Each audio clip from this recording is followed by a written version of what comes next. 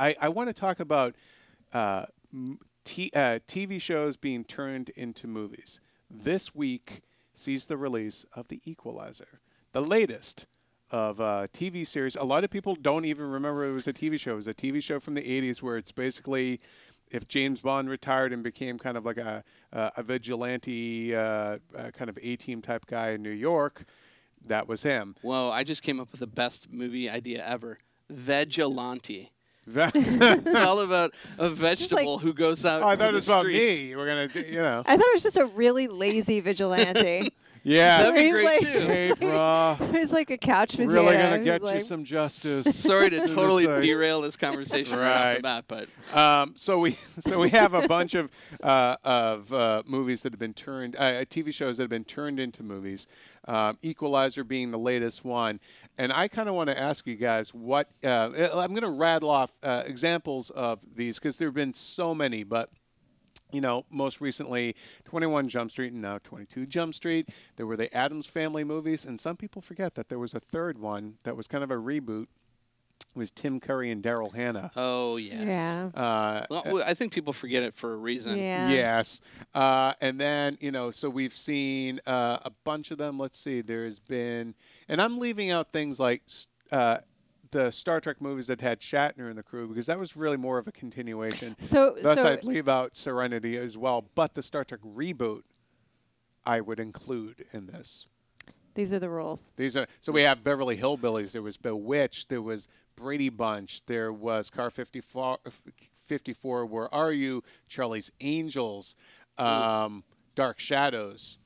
Not to that. Dragnet. 1987's Oh, Dragnet. I have an interesting story about Dragnet. We were at a rodeo once when I was a kid, and there were What? the rodeo was like right next to this. You grew up in Wisconsin. No, I was Why would it was in Wyoming. I was on a trip, and there was this screen off to the right. There was like a drive-in movie theater, and so I watched instead of watching the rodeo, I watched Dragnet on mute.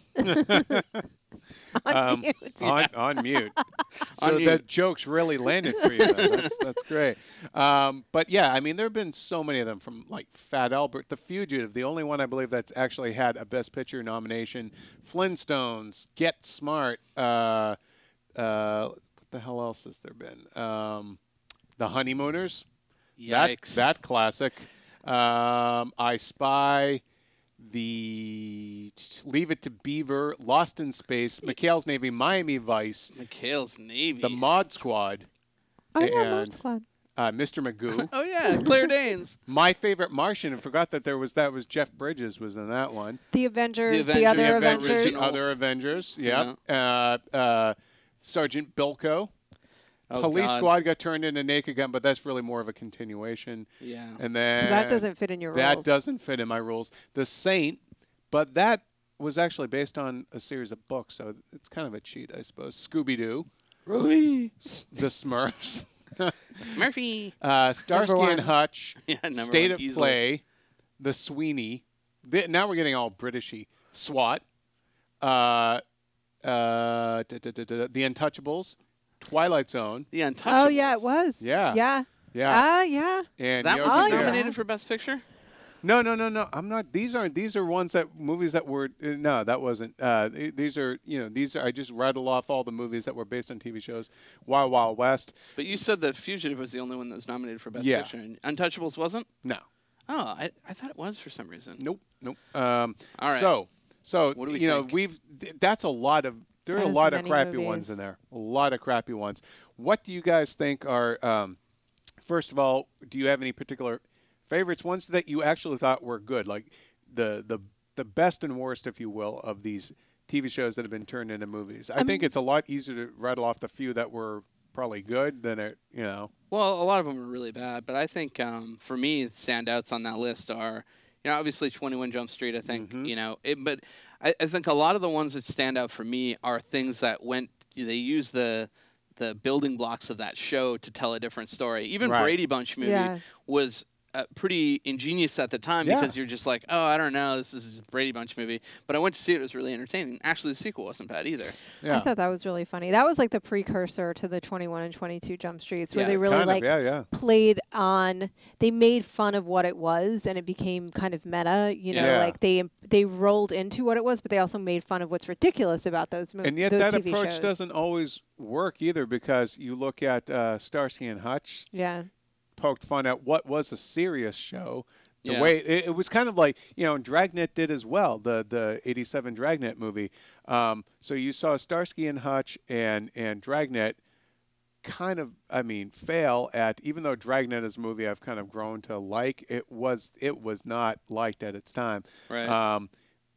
Fail where 21 Jump Street succeeded doing the exact same thing, you know? I mean, I think it's, let me just, there are very obvious failures in that mix, but I'm going to name one that is probably my least favorite, because I think it's just the worst adaptation, didn't capture it at all, is Aeon Flux. I know that's so bad. So bad. The movie was so bad, and the show was so awesome. Yeah. But it was a really hard show to adapt. You shouldn't. I feel like that show should never have been adapted for American audiences. You know, it would have been way better if it was just like, I don't even know how you could have made that better. But the thing is, like, you can't. You know, that's not a thing that you can make. I don't know, maybe somebody could, but I feel like they tried to make it into this big budget sort of event film, and it's like, that's not what is cool about Aeon Flux. I'd want to watch like somebody like Aronofsky put a movie like that together, you know? Wow. Like, that would be an amazing sort of... Why don't we run the studios? I've often wondered this. One that, you know, I'm mentioning a lot of comedies, but one of them also that sticks out for me is Addams Family. Like, that kind of came out of nowhere, and I thought it was really good, like, especially for the time. When I had very little expectation of that movie being good, it was really surprising. And then the dramatic tip, I think, Jim mentioned, The Fugitive, and Untouchables. Obviously the Untouchables. Yeah. I couldn't even believe that was based on a show, but like, Untouchables is so good, even now. Yeah. And I have kind of a soft spot for Miami Vice, just because I love that Michael Mann came back and did it, and that they took it seriously, that they didn't make fun of the show, because the show really was, for its time, very groundbreaking. And yeah, it went off the rails in the last 2 seasons, but the first 2.5 seasons of that show were really unlike anything else on TV at that time. Yeah. And a lot of the things that they did, people seem to just think it was all kitsch, but it really wasn't. If you look back at that show, it was a noir show. It was a film noir show, but with pastel coloring, and there were a lot of existential kind of things on that show, and it was pretty cool. I mean, it really was. But you look at a lot of the ones that didn't work, like Honeymooners. Like, there was no audience for that show, so they changed the demographic to try and appeal to a new audience, a broader audience. So you wanted to basically make something that was cool again, and it didn't work because it was still just a bad story, a bad movie. I think those kind of things are just like Dennis the Menace. It's like, who had this idea, and why did it get made in this era? And like, you know, who's that audience? But to be fair, honestly, like, I really didn't think that 21 Jump Street would work as a movie at all. And I thought that until the moment I sat down in my seat and I watched it, and I was howling the whole time, because I think it just always comes down to, like, first of all, I feel like there is a certain alchemy to filmmaking where there's so many different moving parts, and you can have all of the right pieces together, and it just doesn't work at the end of the day. And I don't know that there is a definitive answer always for why, but with something, and the same thing for when it does. But I feel like it's, you know, you're looking for some magic formula, and I'm sure that studio heads, and the reason that we aren't studio heads is because if we threw money at an Aeon Flux movie, it would lose so much money. That's true. But it did even then. But it did even then. At least we'd have a beautiful Aeon Flux movie. But I feel like it's just like you need a good, strong story, a good cast, and strong direction. Do you think that movies based on cartoons, animated series, tend to have a worse track record, or just lend themselves to being worse movies? Because you look at the Scooby-Doo movies, Fat Albert, the Smurfs movies, Alvin and the Chipmunks, sure, some of them are blending CGI characters and live-action things, but those are all pretty, the Flintstones, I mean, those are all pretty hated movies. Then you get... Yeah, but if it depends who you ask. If you're looking at the Chipmunks or you're looking at the Smurfs, kids love those movies, and they make a ton of money, so it's like... they might not be for us or our sensibilities, but those were successful at least. They made 2 Inspector Gadget movies. The Squeakquel. Yes, they did. The Squeakquel. I just want to keep saying the Squeakquel. Two Inspector Gadgets. The Squeakquel. And then and then you have some really, when they do take it serious and they do genre ones like Lost in Space. Yeah. Whoops. Really bad. Wild West played it for last, but it's not like TV movie adaptations of TV shows have been done on the cheap. Like you look at Lost in Space, Wild West, Dark Shadows. I feel like Wild Wild West fell down because they were trying to make it. Like, they had Will Smith attached, and I think it was coming off of Men in Black somewhat, and so they were like, let's make it kind of like that, but in the Wild West, and it just felt weird. But the Wild West show had those kind of anachronistic gizmos, but not to the level of. But it just went crazy with the CG and everything. I think that that one just got out of balance. You know, I mean, I think that satire is a really hard thing to pull off, and very few people can do it. And I think that what a lot of the ones that are trying to be comical are trying to be satirical often, and I think it worked in the Brady Bunch, and it definitely works in 21 and 22 Jump Street. And we've got Chips coming up too. And we have Chips, Dax Shepard, and Michael Pena going to be in that. I just wanted to mention one last animated show that became an awful live-action movie. Well, hybrid, Yogi Bear. And in A-Team, there was another one that was a big flop. But I got to say, I actually liked the A-Team movie, and I thought it did a fun job of. Well, I didn't. Trying to capture. It was not a failure. Like some things just utterly fail. Like A-Team might not have been the perfect movie, but it was not like. My biggest issue with A-Team movie was I didn't like Rampage Jackson, who played B.A. He wasn't scary enough. Like B.A. had to be the guy that was going to lose it at any point, and he just wasn't. For a guy named Rampage, he seemed pretty mellow.